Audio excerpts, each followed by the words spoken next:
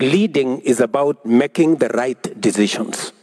And always, I am challenged because when I make right decisions, people always tell me, you know, you have to think about your re-election. And do you? You know, does that take that into consideration? And I keep reminding them that I was not elected to be re-elected. I was elected to transform the country. Okay, let me ask you this. You know, I remember when I speak in some fora, and people come and whisper to me, oh, you know, don't say too much because you see, you know, these people might get annoyed with you, and you know, I'm asking myself, it's not in my place to say what people want to hear or what is popular. Yeah. It is my position to say what is right. And you know, what is right is not necessarily popular. Yes. And it is the conversation. That's very It is the conversation we are having in Kenya, you know. Let me give you two examples. Yeah. When I came into office, I told the people of Kenya, our savings as a percentage of GDP is around 10-11%. Other countries are in the region of 40, 50. China is at 55% percentage of saving. We were saving 200 shillings every month, every Kenyan, in our National Social Security Fund. I said we must change this. We changed it. Now every Kenyan pays 6% of their salary. Their employer pays 6% of their of an equivalent into our savings.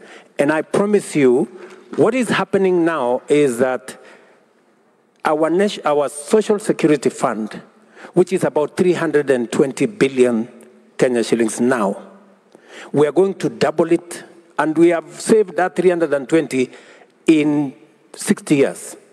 But we are going to double it in 4 years because of the decision we have made.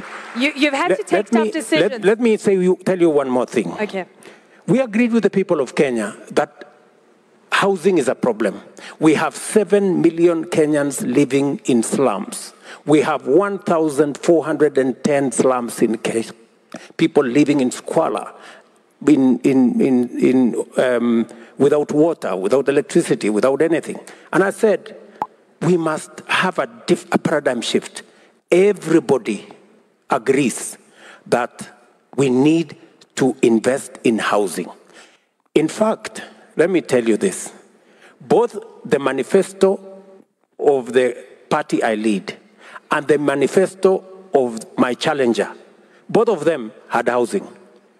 But when it came to implementation, the uproar was unbelievable. But I said, people, we had this in our manifestos. We're going to implement. Let me tell you the good news. We have now 120,000 housing units under construction in Kenya. It is my intention to get 1 million Kenyans homeowners in the next 5 years. That is a function of decision making. That's a function of leadership. And finally, my brother Paul Kagame has done a wonderful job on the reform of the AU. He handed over his notes to me. I intend not to let down my brother. This AU, we are going to reform it. And we are going to make AU a fit-for-purpose organization so that we can sort out the things Ali Dangote is talking about, so that we can have clarity in where we want to go. We can get the Africa Continental Free Trade Area moving and being a reality so that our business people can trade across this continent, so that we can move across this continent. President Kagame has removed visa for people coming to Kenya, for people coming to Rwanda. I have done the same. And I like what I heard from my good brother from Kenya. He said in Nigeria, they pay $230 US. Yeah. You pay ATA only $30 and you pay it online. you don't have to go to no office. So this is the situation we are faced with, and I want to say that we are going to change our continent ourselves, not others. Brilliant. Okay, I have follow-ups on the tax regime.